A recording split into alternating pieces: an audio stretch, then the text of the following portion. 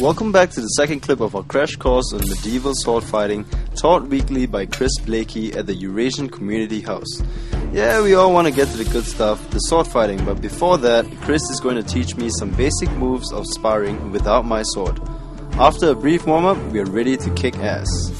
Quick footwork drills, remembering the basic footwork pattern, acrosati forward estrada, stepping strong off the line, attackers coming in here, passo alla traversa. 3 passing steps off on the tangent, on the traversing line. So by just moving the front foot to the right, the outside, it moves their body just off the line, but enough that we can come in around their guard and hit them. So that's called acrosati forward estrada. From there, 3 passing steps, keeping the weight low, and just push your hips forward and let your feet carry.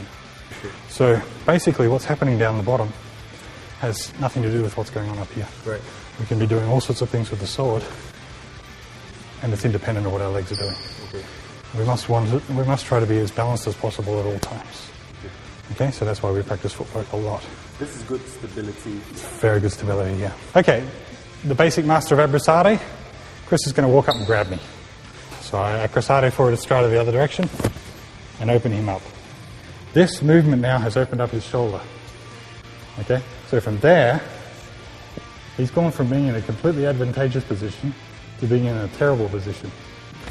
He's grabbed me here, I go, oops, oh no, open him up, come up under the elbow, and just walk away with his arm.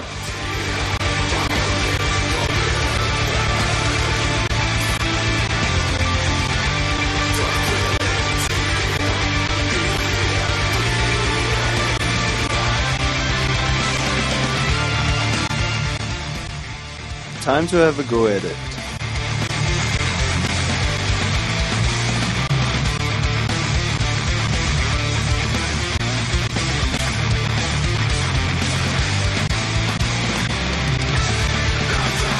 We're going to do the unarmed flow drill. It's not a fight. It is a couple of basic techniques that teach us how to control the other person. As he goes through, I go, oh, that's nice and easy, and I take him over because he's given me his elbow. Okay. Now from here, he bends his knees and doesn't bend his back, pops his knee in underneath. Oh, I've lost the position, so I'm going to take him the way he wants to go. That way. He sees my elbow, he turns me over. Okay. I come underneath him, up, he takes me back. That way, I see the elbow, I take him over. Okay, up underneath, let's flow it, that's it.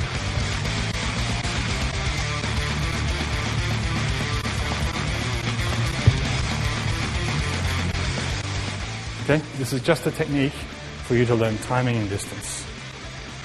And then it was my turn. Okay.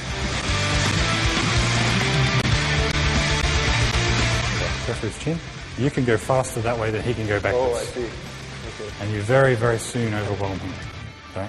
I've stepped to take you. If you want to move forward, his foot is in the wrong place. I'm not going to be able to talk anymore, but that's okay, I got ahead. Oh, okay.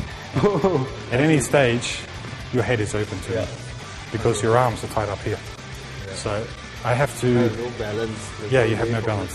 So that's part of the art, is ignoring what's not dangerous, no matter how threatening it seems to be. Come through, grab your own arm. And here's Michelle kicking my butt. And she sees your elbow and she takes you down. Oh, and then, okay, there you go. And then now you just break my arm, right? Okay. In the next clip, we move to the good stuff. The sword fighting. And more of me getting embarrassed.